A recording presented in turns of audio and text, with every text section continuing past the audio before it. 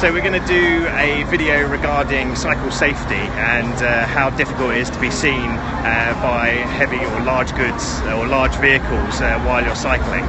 It's called Exchanging Places, and we're going to speak to one of the officers now.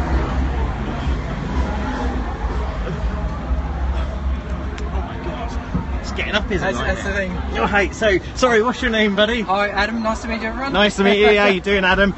So, Adam, talk to us about Exchanging Places, I believe it's called. So, we're all from the cycle safety team, and this program where we use the Arctic lorry is called Exchanging Places. The whole program is designed about what you can't see. Okay, so we're going to focus on blind spots down the near side or the left-hand side of the vehicle, and also out the front as well.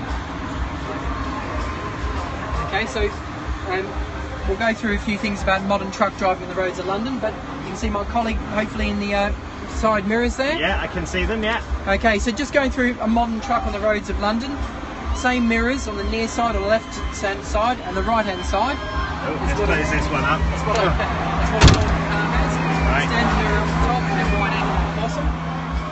By law, any large vehicle must have this side mirror pointing down, so the driver can see down the side there, and it must also have the forward mirror pointing down the front as well. Right, I can see you got the mat out the front as well. That's the one, demonstrating what they can actually see. Yep, so that's looking at the blind spot areas in particular, and later on when we position the bike you'll be able to see where's the best position to be.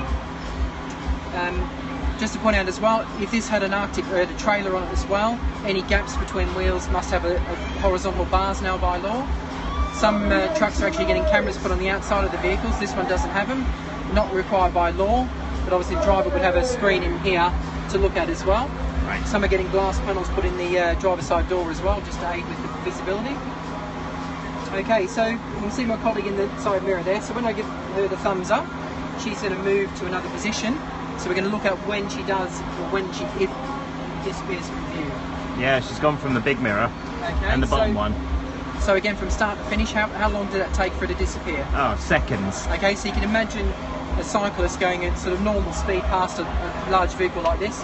Driver might look in the near side mirrors, not see a cyclist, look off to his offside, still not see a cyclist, look back here, and in that time they've gone through the field of vision.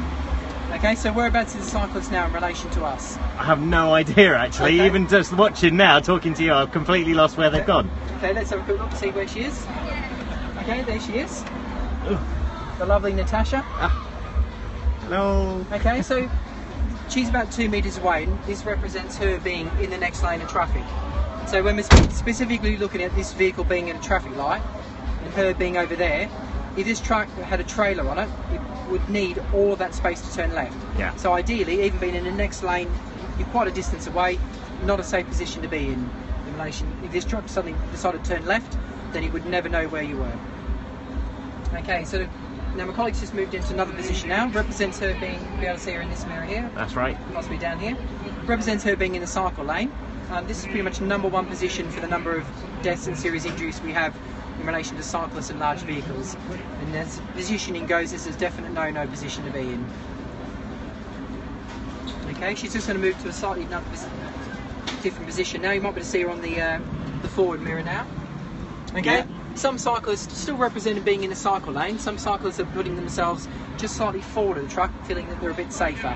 But again, being in that position there, still difficult for the driver to see, and it's no better than being here. So another position to avoid. Okay, I'm going to move to the next position now. Okay, we might have to crane down over the dashboard here. Okay, so she's immediately in front of the truck now. But this position is actually worse for pedestrians and cyclists. It's cyclists and traffic lights thinking that they'll just quickly nip across before the lights change. And again, truck drivers never going to see them. Not many cyclists put themselves here in this position, which is a good thing. But ideally, another position to avoid. Okay, so the last position she's going to move into. Now, my colleague, this represents her being at the very front of those advanced stop line or the cycle boxes. And ideally, as a cyclist, this is where we want the cyclist to be at traffic lights. Well out in front, and when they're in that position, we'd always want the cyclist to look around and make eye contact with the driver, so that you know that he knows you're there. all about making yourself as visible as you can. Now ideally, you might be cycling and getting yourself to that position on the streets of London. London being the way it is, you might have other cyclists in it, mopeds, other vehicles blocking the cycle box, but ideally it's still getting yourself as far forward as you can to give yourself the driver the best visibility view.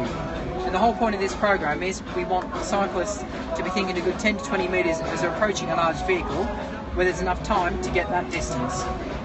And if you're not sure of the junction or when the lights are going to change, it's always best to stay behind the vehicle until the lights change and then move off as normal.